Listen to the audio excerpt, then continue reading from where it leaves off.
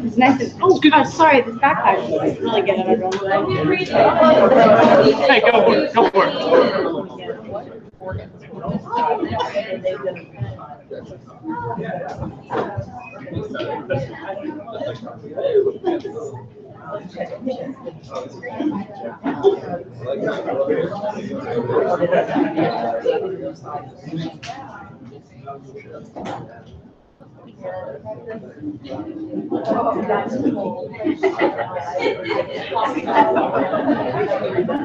Well, good evening, everyone. Thank you for joining us in this awesome space. Shout out to David Hughes at GRAYBOX for reaching out to me saying, hey, meet us here.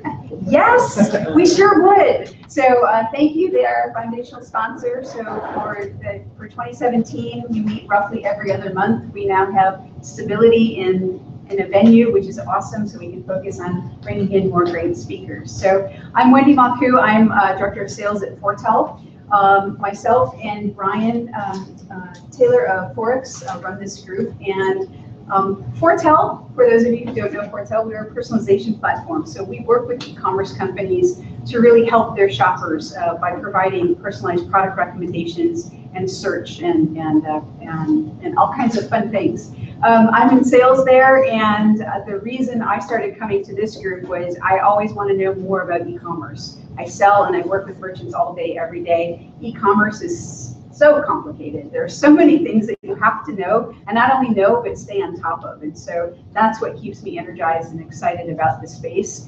And that's what drew me to the group. And I met Brian at the group, and Brian is with Forex. So would you like to introduce Forex? Yeah. So I'm with Forex. We're an e-commerce agency here in town, specializing in Magento.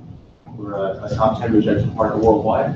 And mostly what we do is we focus on driving results and outcomes for our clients. We'll be able to turn around, show measured results. We'll be able to show how many dollars came with every change we made. And so that's really our appeal. But yeah, we have a lot of fun. We recommend Fortel all the time. So if you guys haven't heard about it, I've been recommending it. So, well, thank you for that plug. That was not intentional. They would like to introduce GRAYBOX. Sure. Aside from having this awesome space, they also offer some great services. Yeah, so GRAYBOX is a digital technology consulting company. We are based here in this awesome space here in Portland. A lot of e-commerce, which is why we wanted to host the e-commerce meetup group here. Probably about a third of our clients are related to e-commerce in some respects, and we certainly got a few clients here, which is great to see. And we also do digital marketing, build web applications, mobile applications as well. We do a lot of ongoing application support for a lot of our clients. Yeah, we're super excited to be involved in the e-commerce meetup group, and we also have a handful of other kind of like businesses in the ecosystem around GRAYBOX, one of which manages in Amazon marketplaces for clients. So if you're interested, come and talk to me. Yeah, we're super excited to be here. So thank you for providing a home for us. We appreciate that. My goal is always to bring in merchants because I think they have the best stories. It's what I think most people want to hear about. Ideally, it would be every other session, and I'm excited to introduce Ken of Grovemade. He kindly has stepped up to offer his thoughts on understanding your customers, and I appreciate your time and energy and sharing your story with us and the journey that you've been on. So thank you.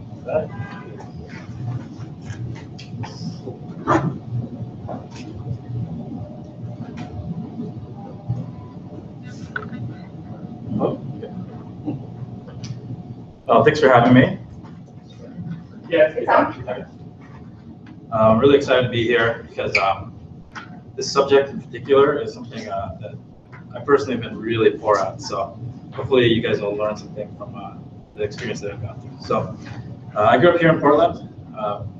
Quick background is I was a furniture designer for a long time. And one day a friend and I were throwing a football around, and he had the idea to make a bamboo iPhone case. And nobody would do it for him. So one day I decided to partner and go for it. So our business started more from kind of like this desire to create something rather than like a business plan. And you'll kind of see where that can lead. A big thing that was differentiated us early on was that we manufacture our own products. So we like to say that process matters. It's really distinguished us from the crowd. And we like to say people matter. This is our team. And for a long time, we were very internally focused. We put a lot of thought into our culture, how we do things, and making sure the team happy. And I really believe that would lead to success long term. So I put a lot of thought into the why. Like, why are we doing this? And for a long time, it was centered around my personal why. I really like to make stuff. I want to have a meaningful life. And unfortunately, we never really thought about this. So what about these people? These 80,000 customers we've had. I have to admit, I never thought about them. We got away with it for a long time because we basically got lucky.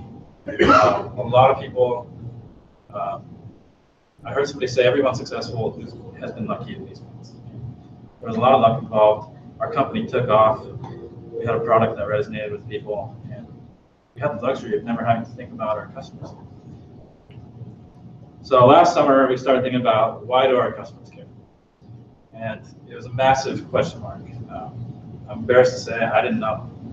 Out of those 80,000 people, I probably met 40. That's, I don't know, less than a fraction of a percent. So we went on this journey last summer to discover who our customer is. Level one is kind of the obvious stuff, the data. You guys know the tools, Google Analytics, Facebook. We found out that our customers tend to be a little bit younger than you'd think. They're kind of, the biggest group is millennials. They tend to be creativity focused. They're heavily male. So level two is surveys. Surveys can be interesting because you can get insights you can't get from data. In particular, I like asking, like leaving an open field, and people just start writing stuff. Like sometimes it's really negative, but like for example, here we had 488, and I actually read every single one. Or like this survey, we figured out why people weren't speaking. All right, next step. Online research, aka cyber stuff. So I want to introduce Jim.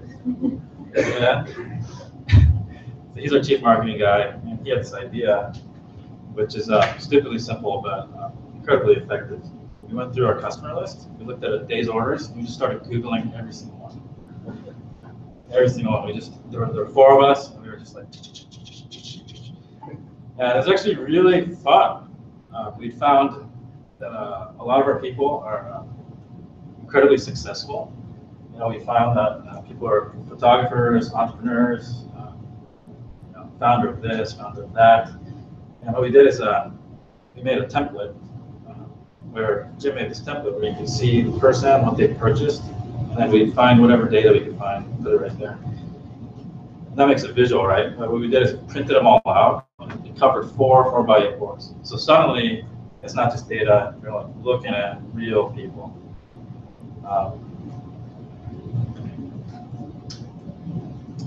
Next level is video interviews. So out of the surveys, we asked people, hey, are you willing to talk to us? So we did 30 surveys, or 30 interviews for about 30 to 45 minutes each. And we go in deep with these people. We'd ask them like, hey, where did you grow up? What do you like to do? How did you discover us? And the people were really interesting. A couple people stand out. This guy, Kemper, he's probably like 25 years old, incredibly nice, incredibly nice. I just couldn't get over how much this guy smiled. It like made me like really self-conscious about myself.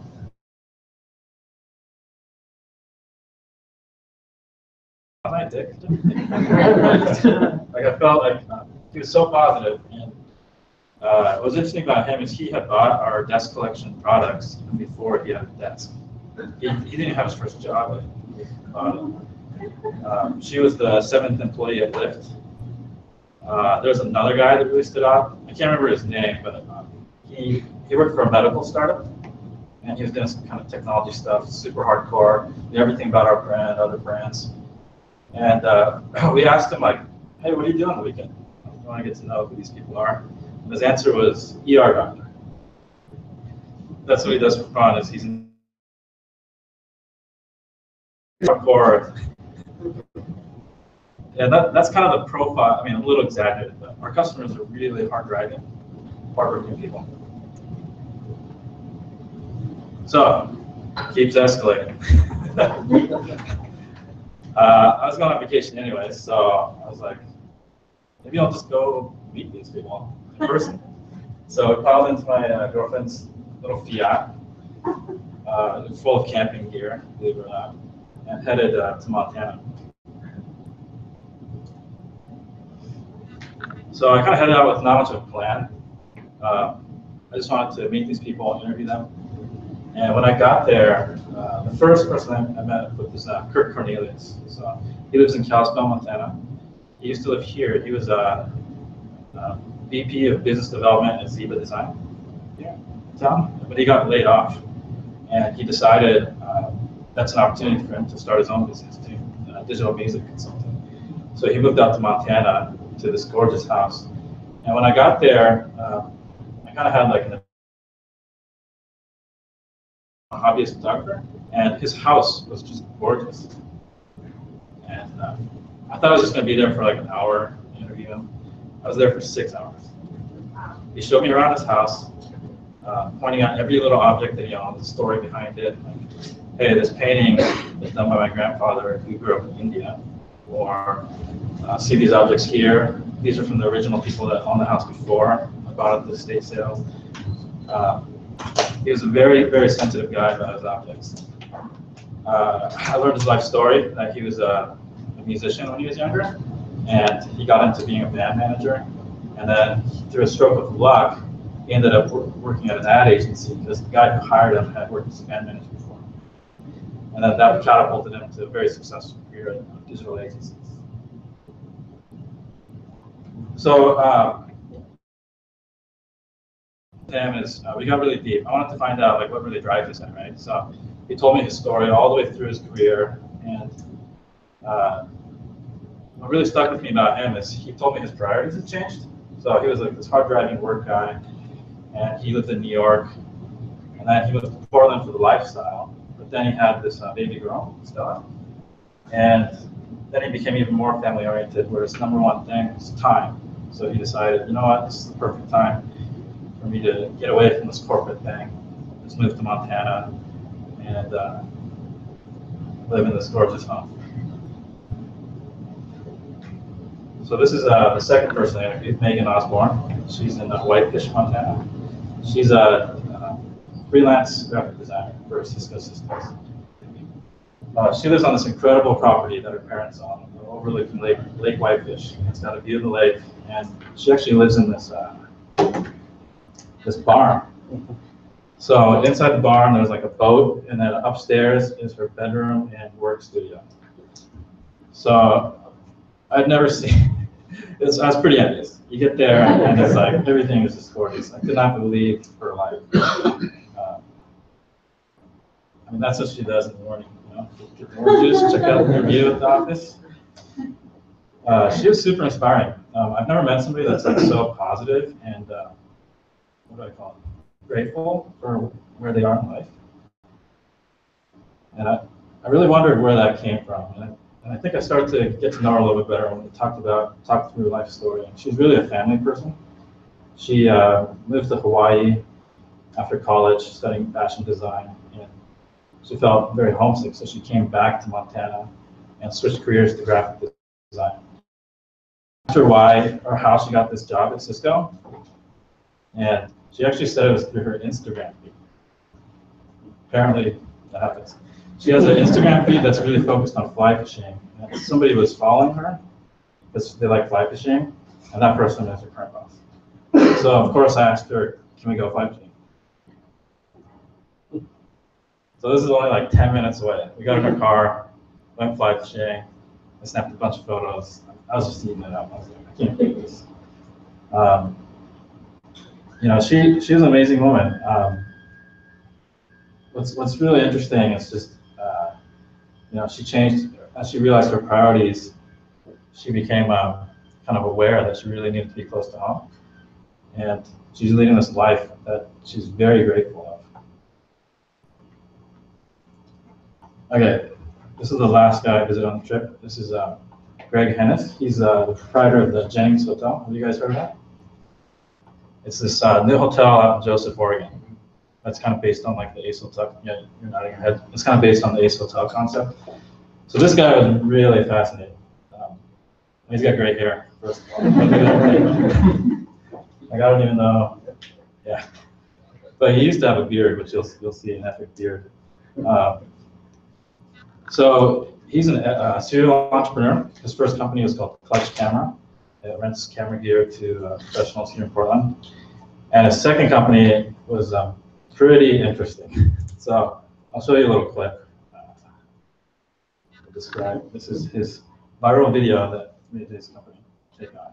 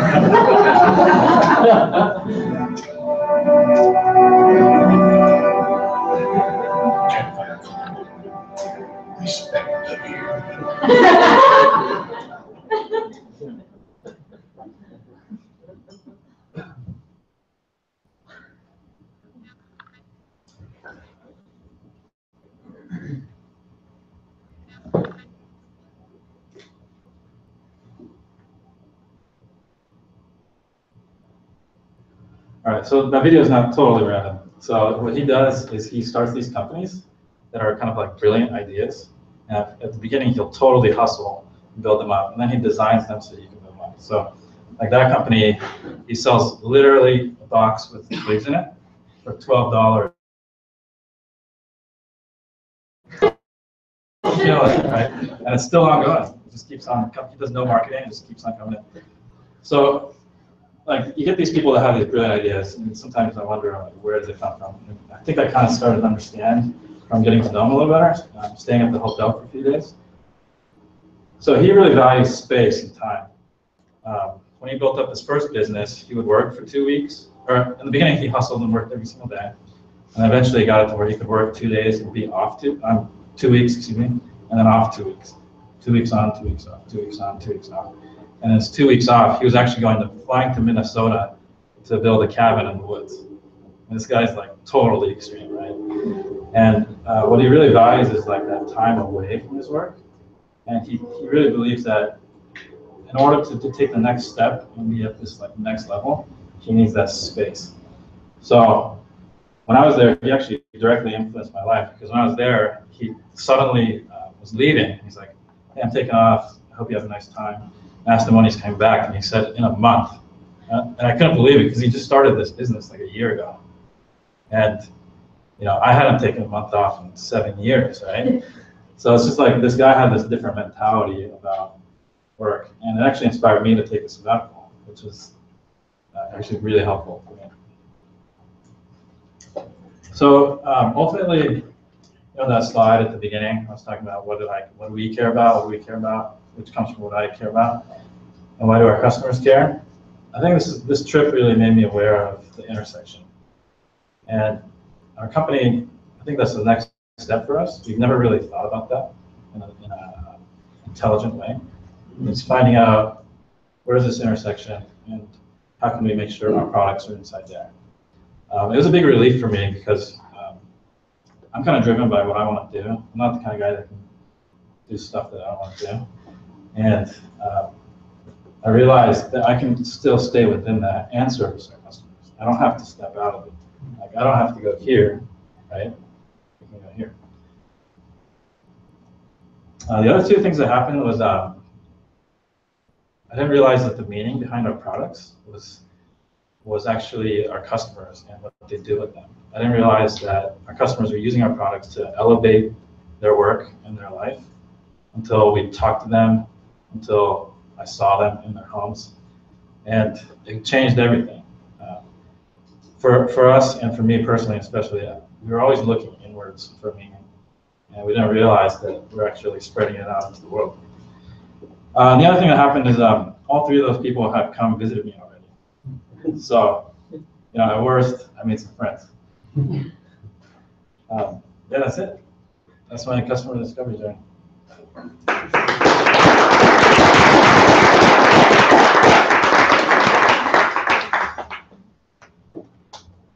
Questions? Questions? Yeah. Yeah. I'm curious about what happened last summer that got you on this journey. Oh, right. So our company had been doing really well, and so if I drew a graph of our product performance, our ability to create good work, good marketing, and our company culture was going like this, right? And then our company was growing like that until suddenly a few years ago it started going the other way. So our company performance is going down financially, even though we're doing better. So I started thinking what's going on? It's not what we're doing. Something else is happening strategically.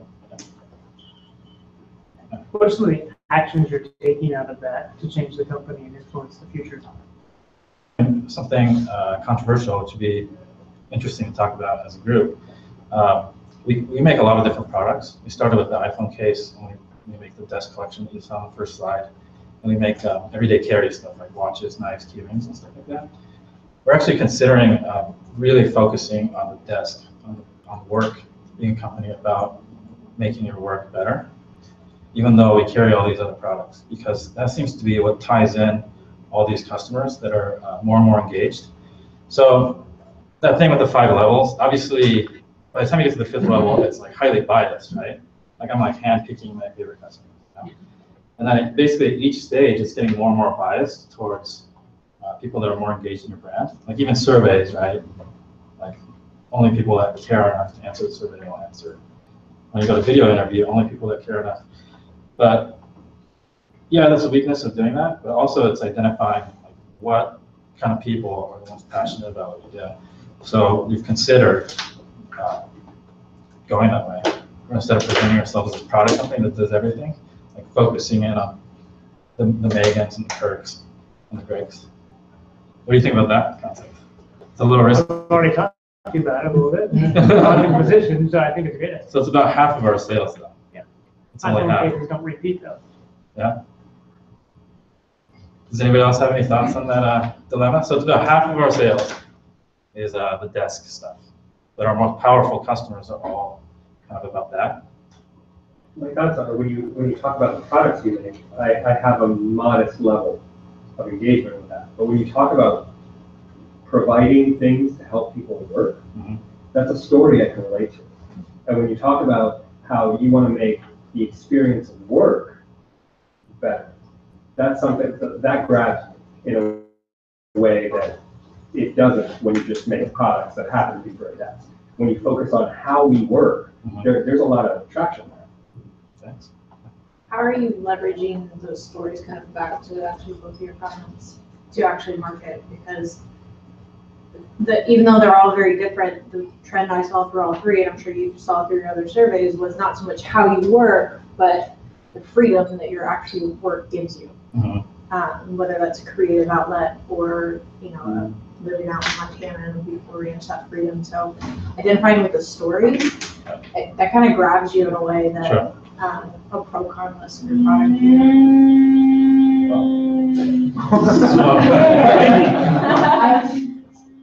Sounds like a crime movie. All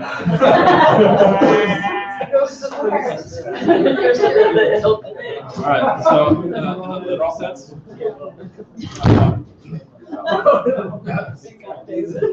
Leave it on the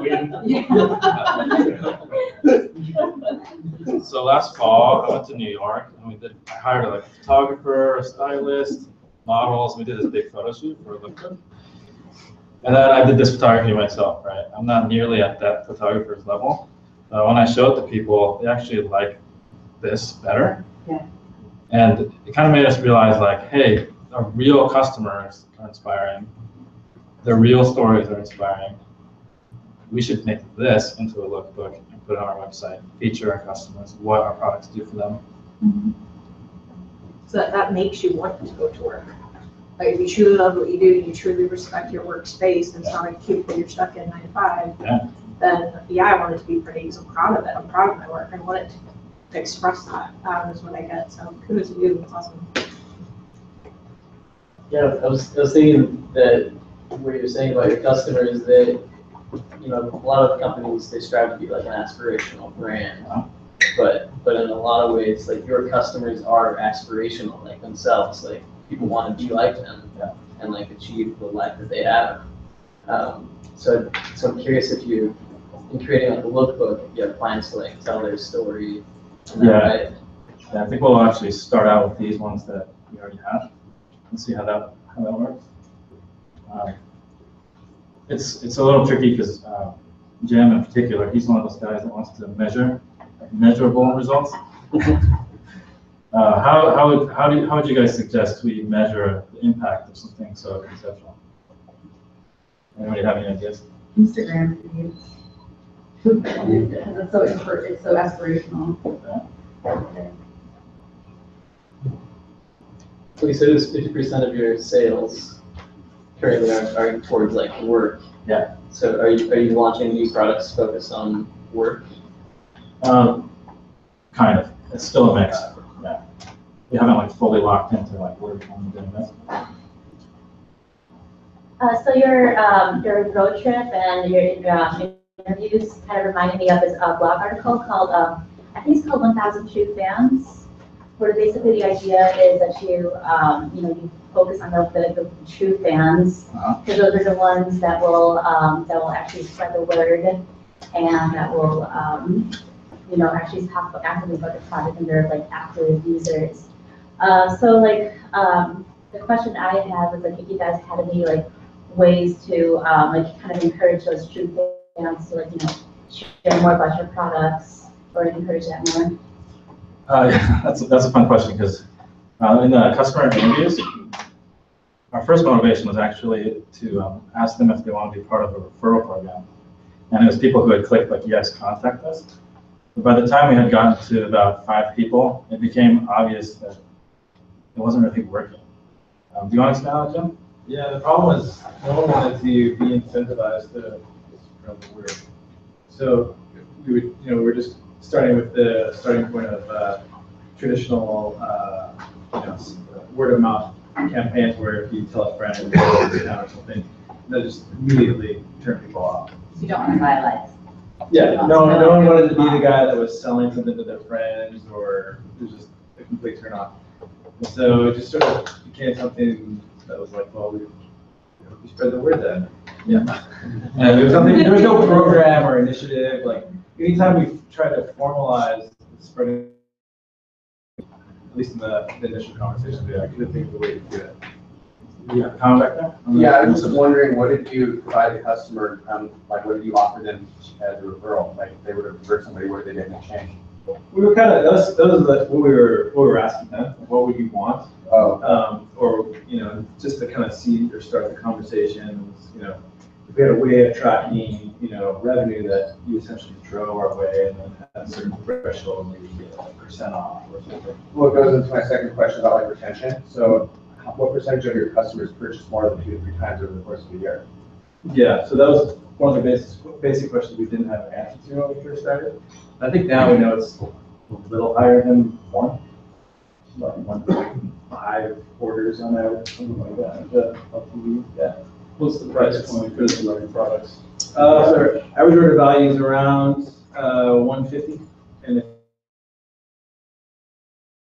they usually pile stuff on there. So. It's about that whole set. It's like $500, $500. And where did the data come from? You started with data before you did surveys.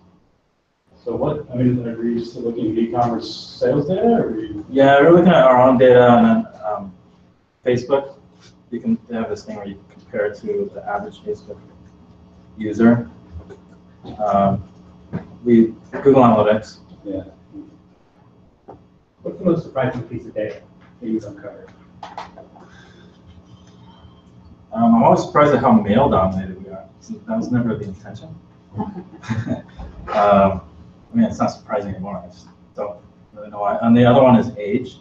Our products seem to be the feedback is that they're expensive, but the biggest cohort is millennials, 24 to 35, and then just keeps going down from there. Seems like you guys are doing really thoughtful about your customers and sort of respecting their points of view. I'm wondering how you guys made the leap to start asking them questions in a way that's consistent with that thought process.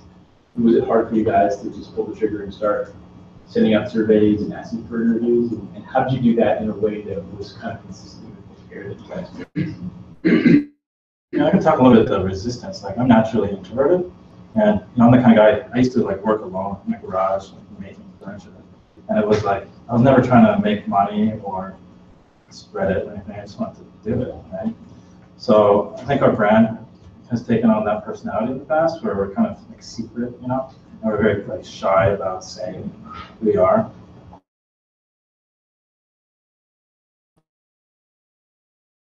It was a big deal to kind of pivot to this. We're actually talking to people and thinking about providing something for them. As far as your question of how to stay consistent, is that your question? Yes.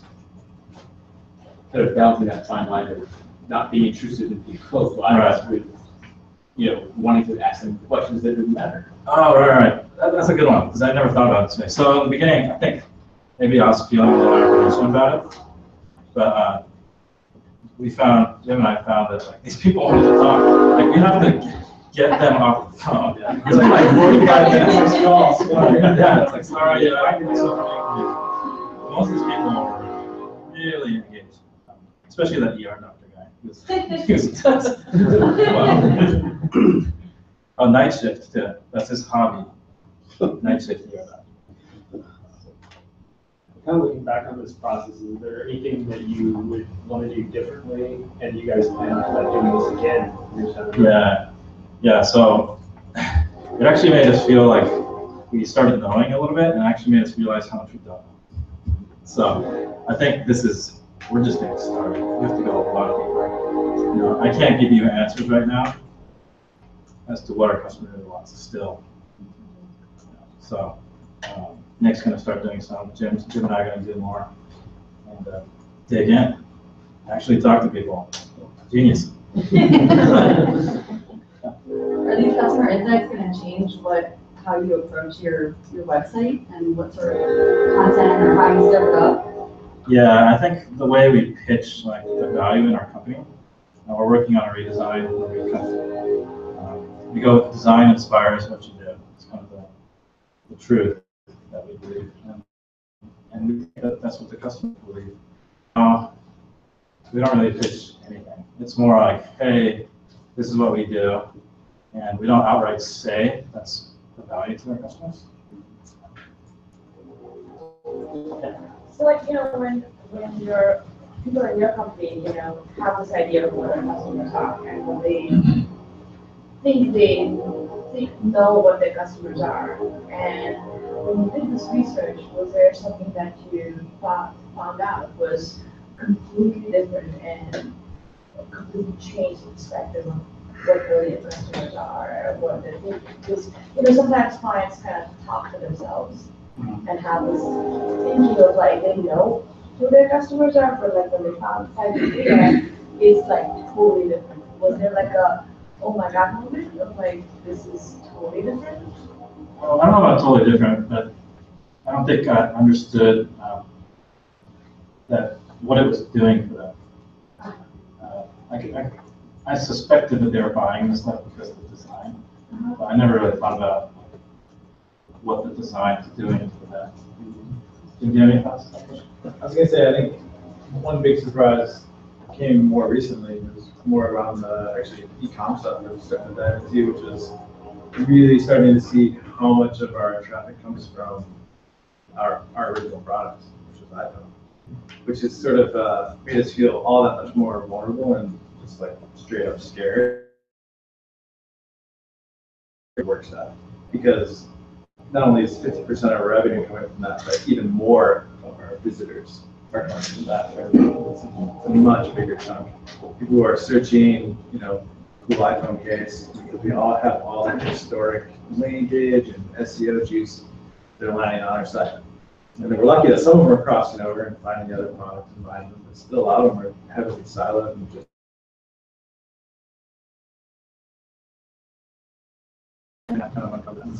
Yeah, scary. I didn't talk about the journey of our company too much, so I should explain. Like, we started out with iPhone cases, right? And we blew up because we were putting raising grade art on. And you know, overnight almost, we had a business of like 25 people. And what happened over the years is that market got more and more saturated. Putting art on stuff was actually pretty easy. And 2013, we lost a lot of money. In 2014, I was thinking about like, hey, what do we need to do? And basically what we did is we pivoted away from the art on the case angle, because I really thought about like, what do we do better than everyone else? What are we really passionate about? And it was, we make the product better than everyone else. So we decided to kind of kick it in a different direction where we kind of abandoned that group and used our energy towards developing new product lines. And the desk was one that thankfully took off. Right? Without it, we'd be out of business. What was really interesting about that and relevant to what we're talking about today is we had to switch customers. So our old customers were all about the art. They loved laser engraving.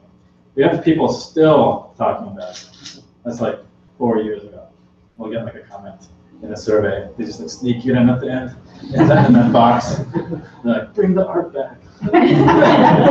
But we for sure lost some customers, but we just didn't see that customer base being able to support our company in the long run because that market was getting so saturated with like Chinese stuff. Have you guys explored marketing directly to businesses if you're going to go business? Trying to go sell 100 desks? Sure. We get some orders just coming in. Businesses that are like buying 4 to 8, maybe 12. We've had one big order to a company called DSCO. They make an iPhone app that's kind of like a high-level one. They bought 150, maybe. Target, actually. So, yeah, we tried some B2B stuff, and I think the long story short is the infrastructure behind doing that successfully is essentially like rebuilding another small company within our company. And we don't have any outside investment. We're just, you know, profit we make and money we make has to come to growth. And so it was just kind of spreading out both on the sales and outreach, and then also fulfillment is different, scale bigger, planning out production. Suddenly that's totally changed up. The fulfillment is totally different. You're packing pallets instead of 1, 2, 3 these. So it's basically starting a whole company from within, and the cost was crippling, and the dividing of focus and resources. So we had to put the eggs all in the basket that had the most sales. So also with corporate sales, there's usually somebody that makes a decision. Like when you guys move, you're probably like, let's pimp out the office, right? And there's like a budget, and somebody's making that call, right? Like if I pitched to you right now, you'd be like, we already bought everything. Right? So you have to find the right person at the right time. Whereas with the individual consumer, it's not as dependent on some like external thing like moving. But it's still something we got to think about. There's definitely I'd argue this is a big opportunity, the right person at the right time, right? I don't need an iPhone case, so you couldn't sell them to me. Somebody else might. It's just one at a time. Totally get from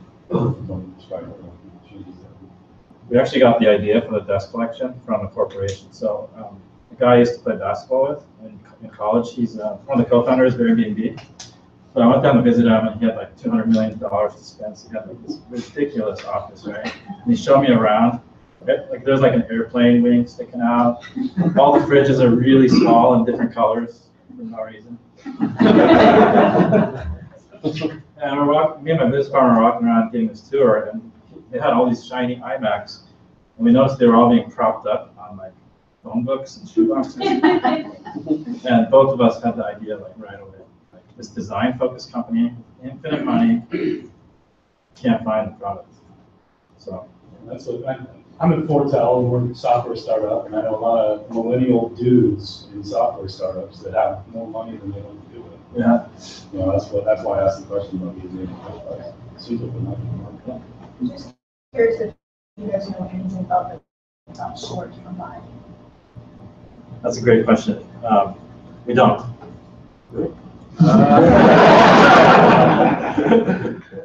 I think we did throw some abandoned checkout people into that cyber stalking phase.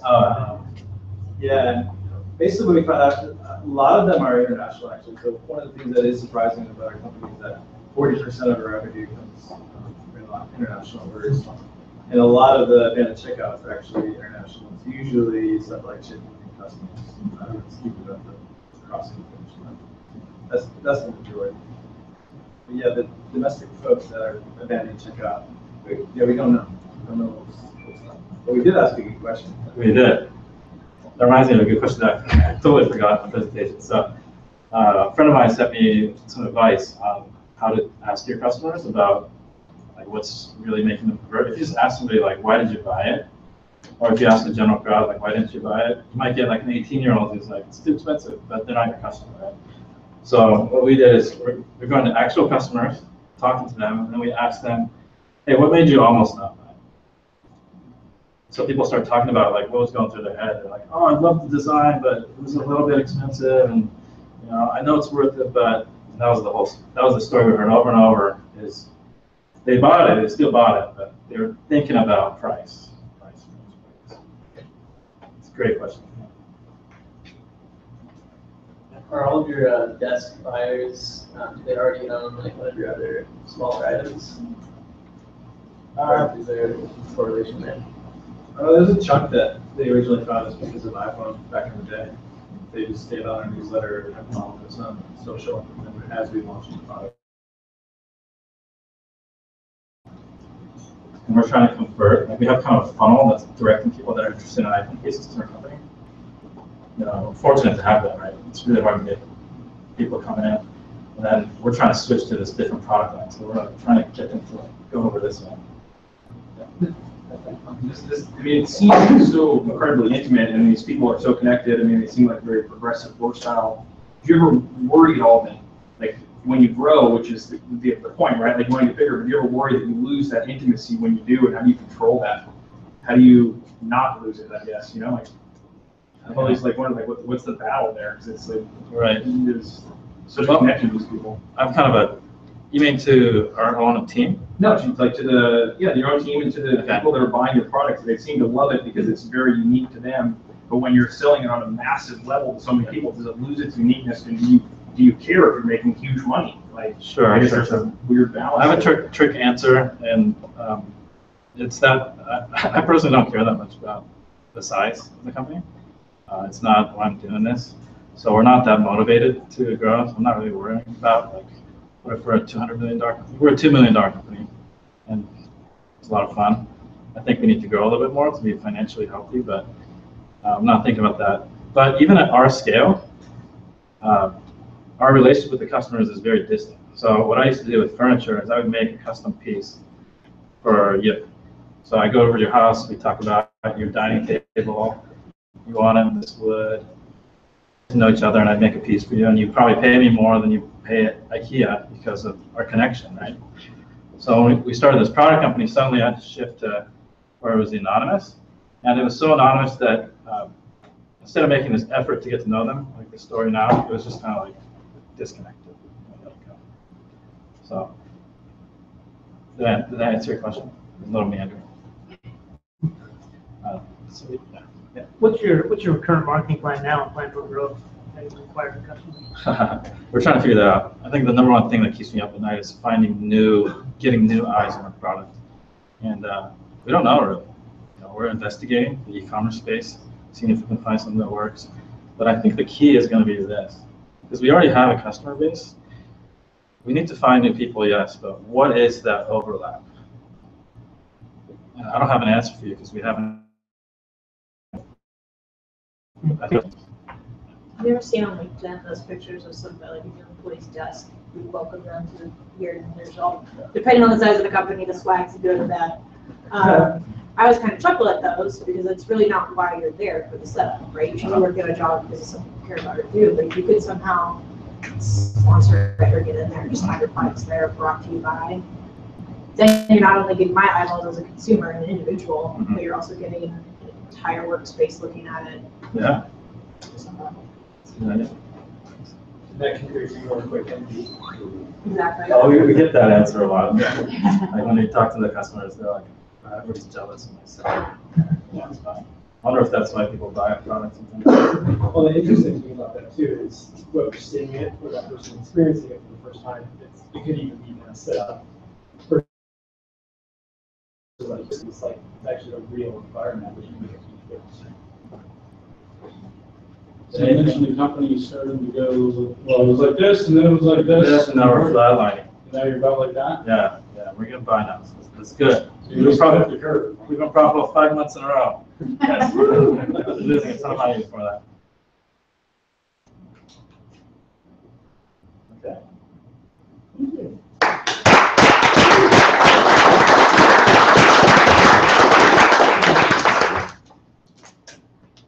Thank you for coming. The next one will be in early April. As long as you remember, you'll be notified. We're actually going to be using Corey, the Amazon expert. So Amazon is a very competitive space. Obviously, it's the 800 million pound gorilla in the room in e-commerce, and the rules keep changing, and so it's really complicated. So the next topic we thought that would be of interest to the group would be Amazon. My goal is every other month to bring a merchant in to talk about something, anything that a merchant wants to talk about in my book, will make a great talk. So if you are a merchant,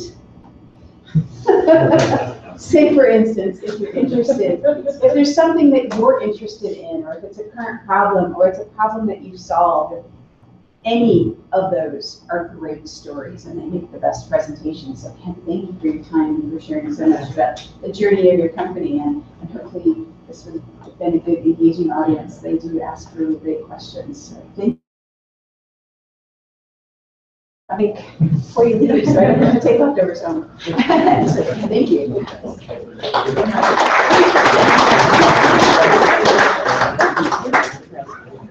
There's really hard.